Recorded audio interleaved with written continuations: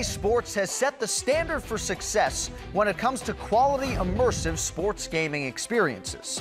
So when the UFC and EA partnered up for a UFC game, despite the obvious challenges of simulating octagon action, the goal remained the same. And as you will see here, EA's quest to capture mixed martial arts, the fighters, and their nuances had no limitations.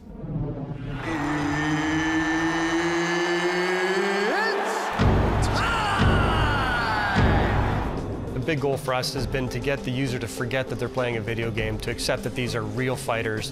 Characters feel real, the environments feel real, they all work together, and you feel the fight. Look at this! Who saw that coming?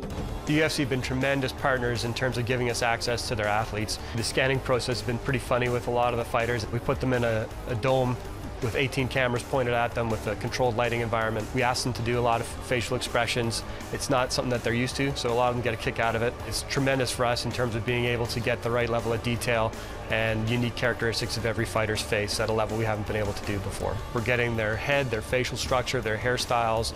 We're getting scars, we're getting tattoos. It's not just a head in a uniform, it's the whole body. The fans are super passionate. They're going to call us out if we get it wrong.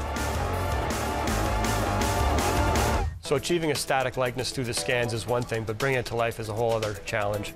One of the goals that we identified right from the get-go is a locomotion system that kept our fighters grounded and eliminated this sliding and skating stuff that you see in a lot of video games today. It's traditionally been a difficult problem to solve. With the new Ignite system, we've been able to accomplish that. There's gravity, your feet have to touch the ground when you move. When you're changing direction, there's a transfer of momentum, right? This solid base is important for attacking reasons. Your punches come from your feet. Your kicks come from your feet. The jab or the straight right, it comes from the balls of your feet, transfers up through your body and into the opponent. The solid base is a very important starting point.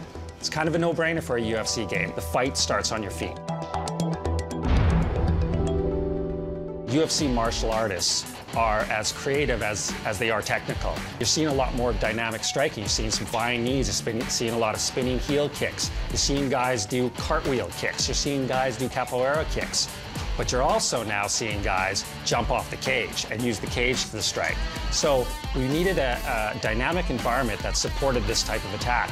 We allow the players to seamlessly go from their regular stand-up striking off the cage and into their opponent. And you can do this from any direction. We need to make sure with the cage strikes that the fighter is driving his feet off the canvas into the cage. That energy is transferred off the cage into the strike and into the opponent.